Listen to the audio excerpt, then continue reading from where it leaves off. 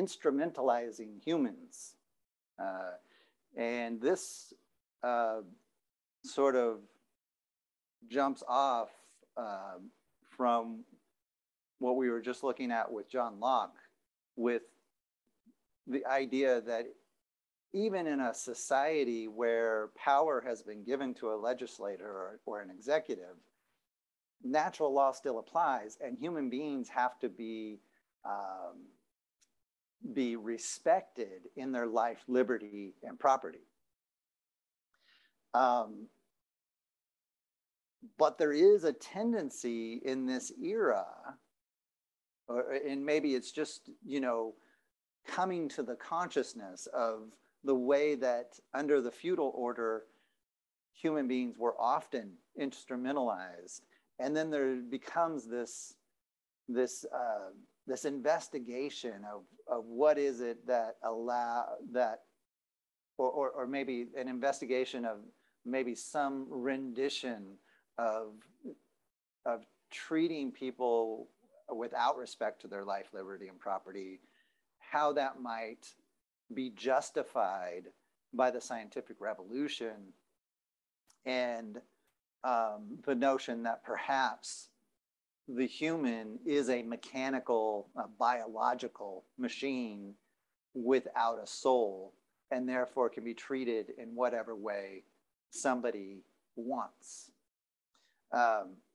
So we have, Boyle and Newton kind of set the, have these groundbreaking works on science, and it begins people thinking, especially in light of what Descartes, the conversation that Descartes started, what does the new science say about human nature?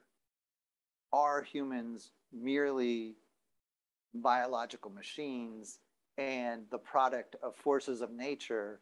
And perhaps this talk about soul and the natural rights of a human being as a person, perhaps that just is a fairy tale. And of course, we have, in the midst of this, we also have Benjamin Franklin's discovery about electricity. And then, he didn't discover electricity. People knew, had already identified the phenomenon of electricity. But what Benjamin Franklin discovered was that lightning is electricity, that they are the same thing. Okay, so, and that's an interesting discovery. Now, one version of this exploration of what it might mean to instrumentalize a human as just a biological machine is found in Marquis de Sade. And this is, it's from Marquis de Sade and his writings, especially there's a couple of novels in which he really explores this idea of what it would mean to instrumentalize humans. The first one is Justine, and it was a pretty popular success because it's just such it's an intriguing idea. It's not particularly well written, but it's like, it really gets under your skin, especially if you have any attachment to the old feudal order, and especially to the legitimacy of the Roman Catholic Church. He is he creates a narrative in which he systematically undermines the authority of Roman Catholicism, because the main character is this character Justine, and she's a very naive young girl, very pious and virtuous, and the alternate title is The Misfortunes of Virtue, that virtue actually leads you into a life of misery, because Justine finds herself being repeatedly kidnapped and raped and enslaved as a kind of sex slave. And there's this, Sade takes much glee in going through all the minute details of these ritualistic sexual sort of situations, and it's from Sade that we get the word sadistic, and it's also from especially the works of Marquis de Sade that we get the notion of sadomasochism. Sado comes from Sade, and so sadism is when you take pleasure in other people's misery, and then masochism is when you take pleasure, especially a sexual pleasure, in being denigrated and whatnot, and being forced into discomfort, especially in a sexualized way. And Justine is full of sadomasochistic scenarios. And many of the sadists in the story, the people who do the abuse to Justine are lords and bishops, nobility, counts, and bishops of the Roman Catholic Church. And they have these elaborate sexualized rituals that they do. And then Juliet is the companion piece of Justine. Juliet is Justine's older sister, who then in Juliet shows up, and Justine and Juliet meet. And Juliet, rather than being virtuous, is a total scoundrel herself, who lies and cheats. She's a fraudster, and she is someone who is a sadist, a sexual sadist herself. And she lives, according to the narrative, a wonderfully fabulous, happy lifestyle, where Justine is always miserable and is always feeling sorry for herself and depressed and everything. Juliet is perfectly self-satisfied and is explaining to Justine and others how the best way to live is to just take advantage of people and to gain sexual satisfaction from the misery of others.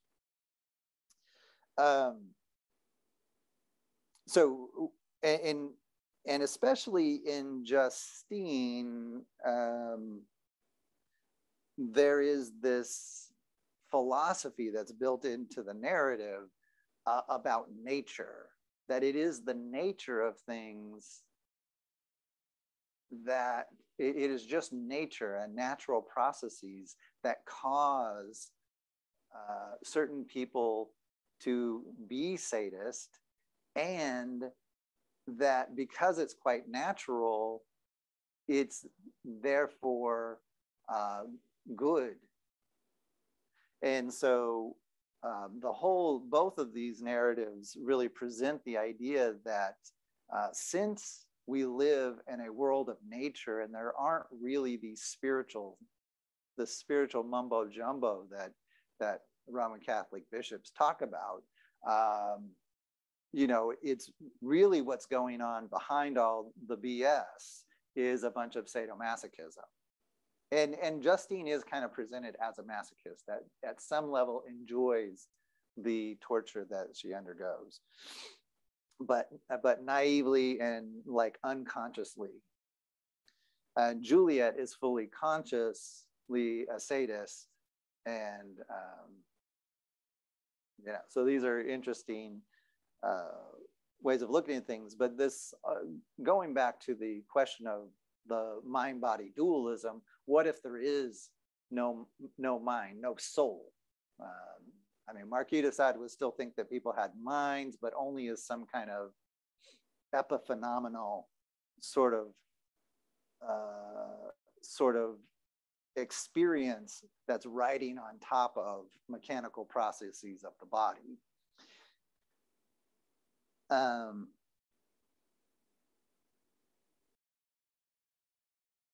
And now there's two ways of reading Marquis de Sade. This is kind of like the same with Machiavelli. you can read Marquis de Sade as being a legitimate, authentic, honest purveyor of this philosophy that's demonstrated in the book, or you can read it as ironic and actually as an argument that human society, as we would like it, with goodness and kindness, depends upon people believing in the existence of a soul, and even if not the existence of a soul, still some sort of duty to protect and promote the life, liberty, and property of others. Okay, but in these books, the Justine is constantly having her life, liberty, and property taken away from her and exploited. Okay, so and then another rendition of this instrumentalization of the human being is Mary Shelley's Frankenstein, and so and she calls it or the modern Prometheus, because now the Frankenstein of Mary Shelley is quite different from the Frankenstein of early 20th century Hollywood. But more recent versions of Frankenstein, like there was one with Robert De Niro that closely tracks the narrative of Shelley's Frankenstein. You know, Frankenstein is not a zombie type character. He is somebody that is brought back to life from the dead and constructed in a mechanical way out of body parts. Okay, so Frankenstein, of course, is the doctor, Dr. Frankenstein. Frankenstein's monster is constructed out of body parts and revitalized through electricity derived from lightning. Okay. And so now electricity is seen as this kind of vital force that can bring body parts assembled in a mechanical way, can bring them back to life. It's a sort of interesting thought experiment. And the point that Shelley wants to make, and what makes the monster monstrous and problematic for human society, is that the monster is just body parts and has no soul. So that's what makes it a kind of gothic horror story. And